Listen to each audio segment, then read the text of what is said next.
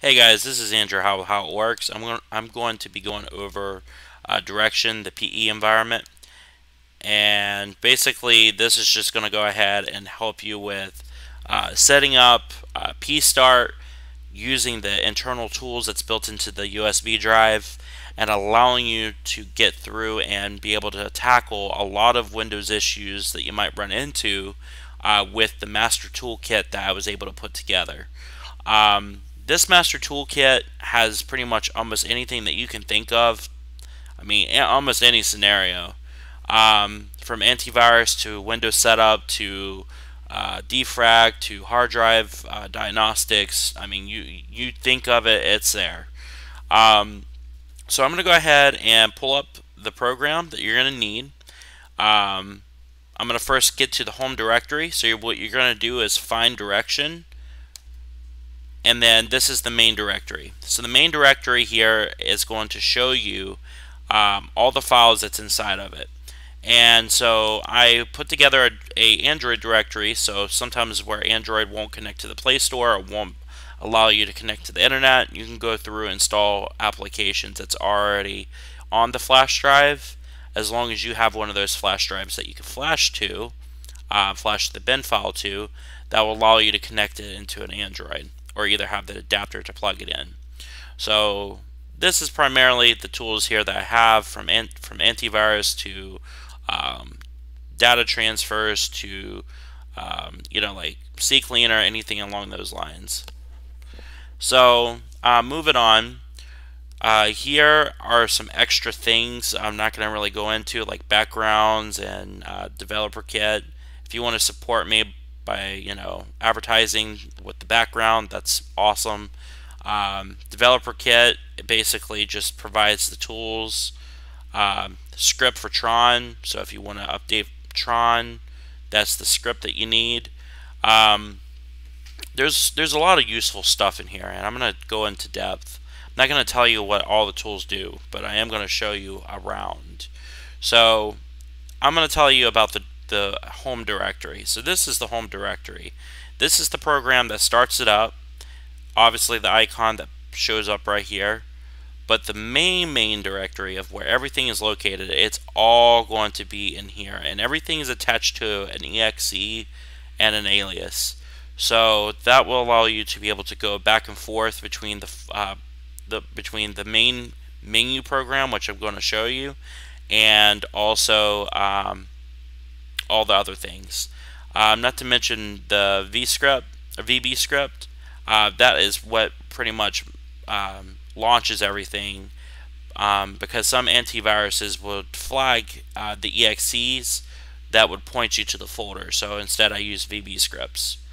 Um, so that's pretty much all there is to it on there. I mean, this just shows you how to get to the folder and bypass the PStart program. Now what you do is launch up PStart. And so obviously, again, this takes you to the home folder, or where everything is. I went through a lot of extensive beta testing with other IT people who was working on residential computers, and they basically said that sometimes they prefer to be able to just go straight to the folder and collect what they need. I also include all the Zune firmware files, the software, the regedit, the themes, as well as the instructions on how to fix your Zune. So follow that. Use an older version of Windows if you're going to try to fix your Zune, so that you avoid a lot of issues, and you can go from there. This also includes a video as well, how to fix it. Um, Another cool thing about this is that I have created a bunch of VB scripts that will take you to where you want to go. So memory diagnostics, it will launch Windows memory diagnostics, and it will reboot the computer. Takes you to the home control panel instead of the Metro control panel. This will take you to the Metro control panel. This will launch you into recovery mode for Windows without having to hold the shift button and then click restart. You got shutdown. So if you're wanting to just click on shutdown and shut down the computer, you can do it that way. or some people just prefer to click on the shutdown and then use their finger to slide down. Depends on what you want to do, and then obviously restart. So I have put some Windows functionality into this. Backup / restore. So like I previously mentioned, AutoFab. You select the source disk that you're backing up from. You target it to the actual you know, drive that you're wanting to back up to, and it individually copies the user directory, including bookmarks and everything. Recover keys, unstoppable copy, which is great for failing hard drives that you mount. So it collects as much as it can from there and then just scraps the rest. Recover keys is really good for retrieving Windows keys that are lost. Same thing with Key Finder. Again, the more we get into actual larger directories with tools, the least I'm going to talk about it. Like I previously mentioned, OSDisk defrag is great for optimizing SSDs, making them faster, defragging Windows in a quick, timely manner.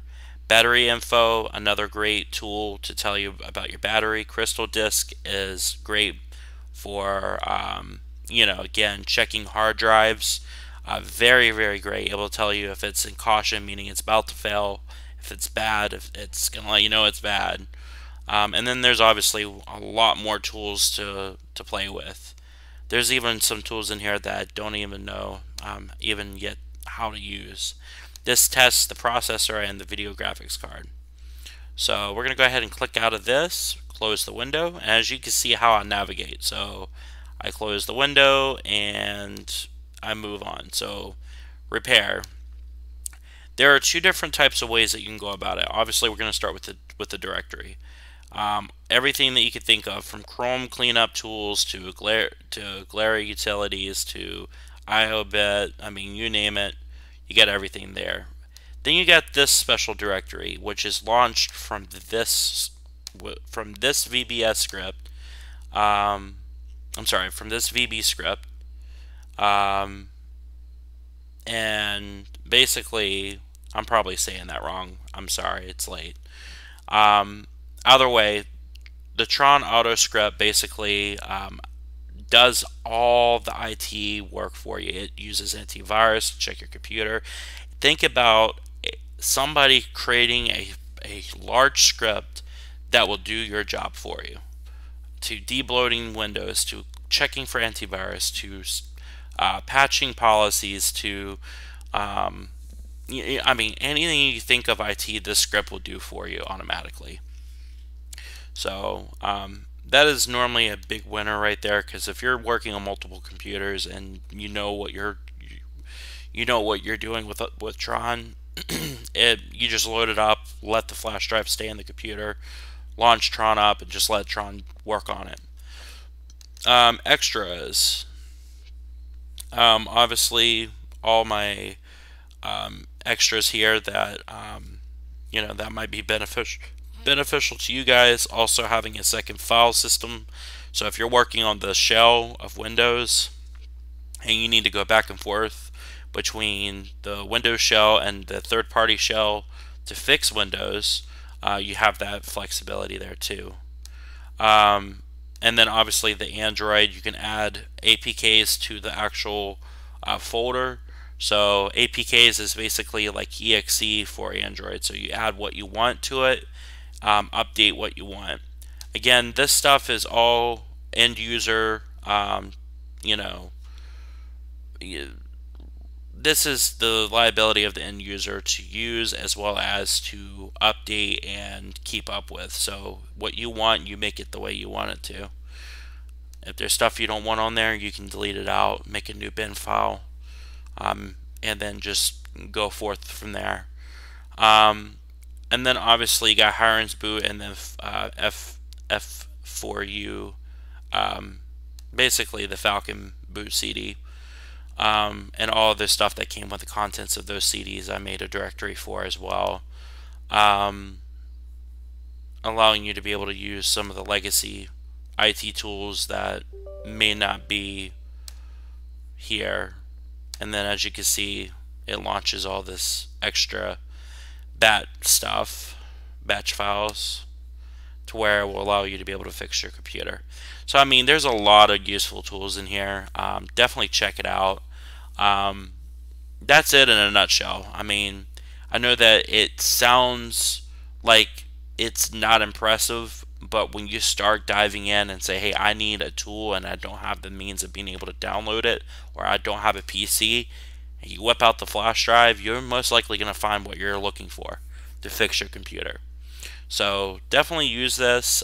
This is the primary focus of the original project, and then the rest of it was just like, okay, well, let me see what more I can do to make it a master toolkit for IT users.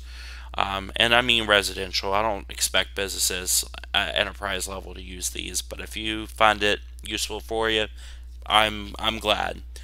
Um, Again, I apologize if I have also said some things that may be wrong. I am tired and it's late. So I hope you guys have a good one, and thank you again, and hope you enjoy. Take care. Bye bye.